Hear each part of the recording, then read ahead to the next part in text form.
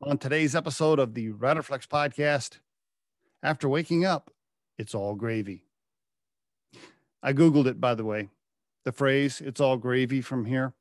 It's a traditional English saying that compared life itself to meat and potatoes while the luxuries were gravy.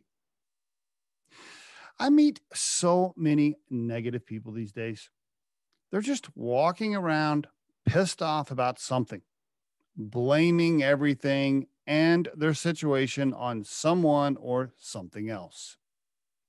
Here's the deal: if you wake up alive and drawing breath, your physical and mental health are in decent shape, you have water, food, shelter, and love in your life, hey man, everything after that is gravy.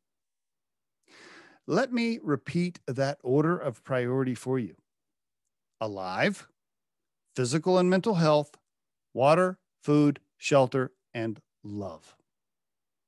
Those, in my opinion, are the essentials of life. Everything after that is gravy. When I say physical and mental health, by the way, I'm including pain and being pain free, meaning you wake up pain free. And what a blessing that is.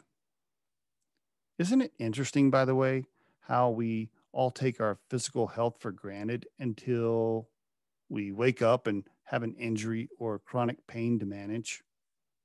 Suddenly, the small things like that coworker getting on your nerves is way down on the priority list, and you simply want to wake up and not be in pain. What's my point of all this, and how does it relate to Riderflex and our recruiting firm and the daily tips that we give out? Here's the deal: be humble, positive, and grateful, and put yourself around people that are like that, positive people. Positive attitude and positive energy will always open more doors for you professionally and in your career.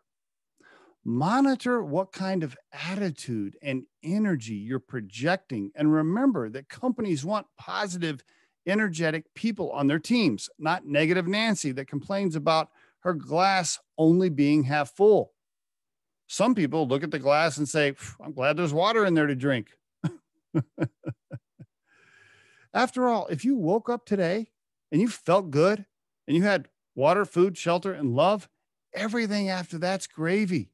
Be positive and project that image and mood around people, and you'll open up a lot more opportunities for yourself professionally.